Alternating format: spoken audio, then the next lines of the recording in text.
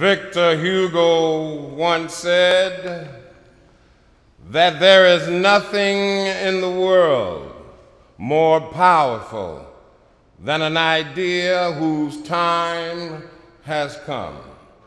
I had a hunch that we could do something that really foregrounded sound and an experience of sound as a way to be distinct and also memorable to people. So I kind of had this team out there looking for a speech that had been given in North Carolina that was related to the civil rights movement and that could potentially have a big impact on people today. And lo and behold, the speech that they came up with, which was the speech that Dr. King gave at the White Rock Baptist Church in February of 1960, just about a week and a half, 2 weeks after the start of the Greensboro sit-in, was that speech. The first phase was to do a reenactment of King's Fill Up the Jail speech.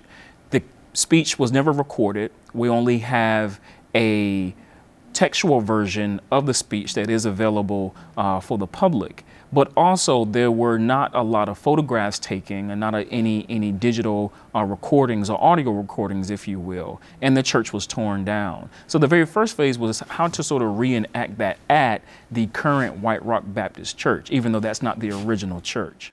Is that when we found, by the help of God, a correct course, a morally sound objective, you do not equivocate. You do not retreat. You struggle to win a victory. And he was able to capture Dr. King's cadence, his intonation, his pitch. If you were behind a curtain, you would not have known that was not Dr. King. So I was really impressed. Creating the model is really a challenge now because the existing church is no longer there, so we can't go out and just measure it and take photographs.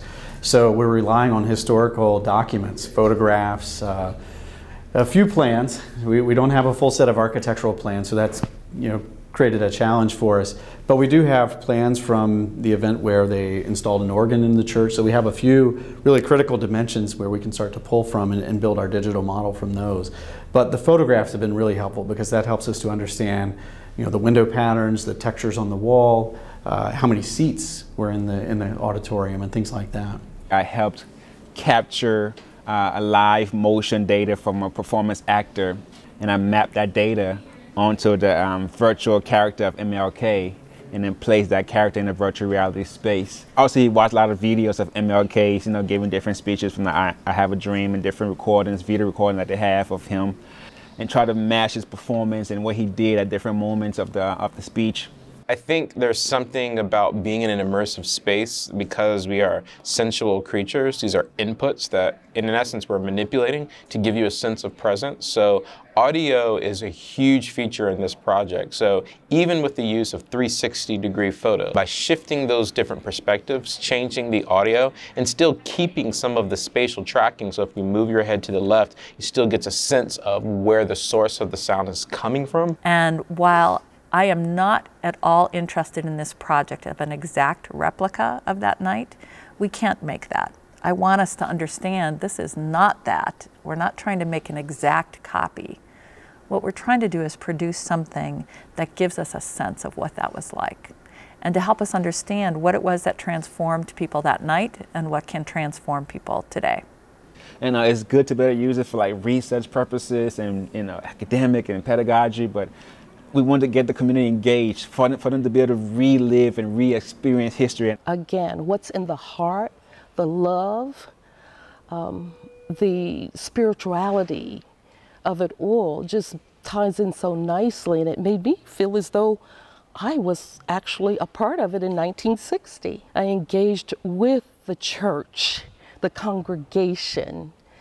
I sang with the choir, and I left the sanctuary on May 17th in tears. The emotions were just so real, but yet and still we're in a virtual environment. So of course, a whole backdrop of the project is to bring to the fore the role of North Carolina history in relation to the broader global history of the civil rights movement. So a lot of my work has been how to actually make this the lives of everyday people. Even though the project is about King, the project is also about the everyday lived realities of Americans, of American citizens, of Black Americans. If you want to understand the importance of everyday people, then you have to make sure that you're including more of the historical record of everyday action and activism. And I think that's really important to contextualize the space in which King comes to White Rock. He's coming to a community that has already been pre-prepared. It was just an awesome day. The church was packed. Things that going around, oh, Dr. King is coming. So we were very, very excited, and everybody was getting ready to come to hear Dr. King speak. You've taken the undying and passionate yearning for freedom, filtered it into your own soul, and fashioned it into a creative protest that is destined to be one of the glowing epics of our time. I think what has been firm from our colleagues and our participants and from the community about the MLK project is that it's expansive and it's layered. What I've done, what I do, and what I would like to continue doing is firmly set square within when we're talking about social justice.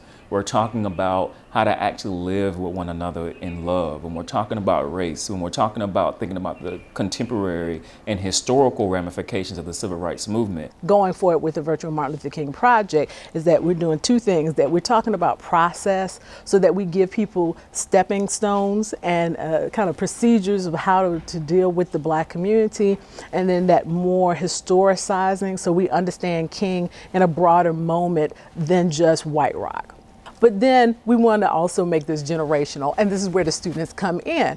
We want the students to carry, right, that experience and be enhanced, right?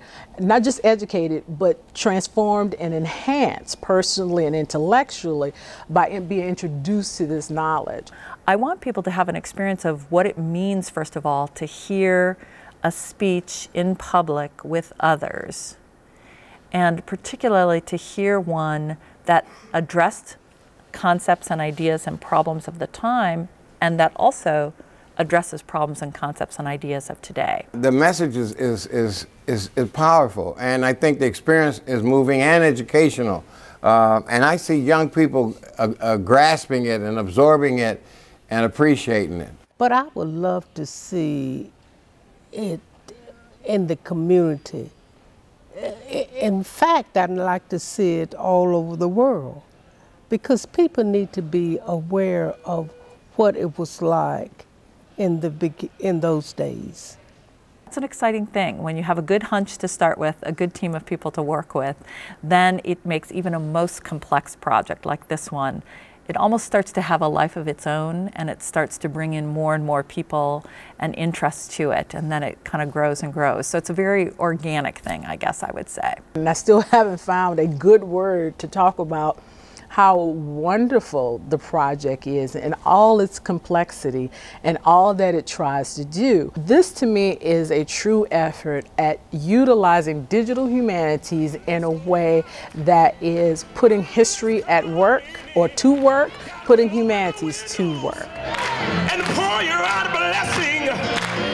It's your season to be. And remember that both history and destiny is on your side.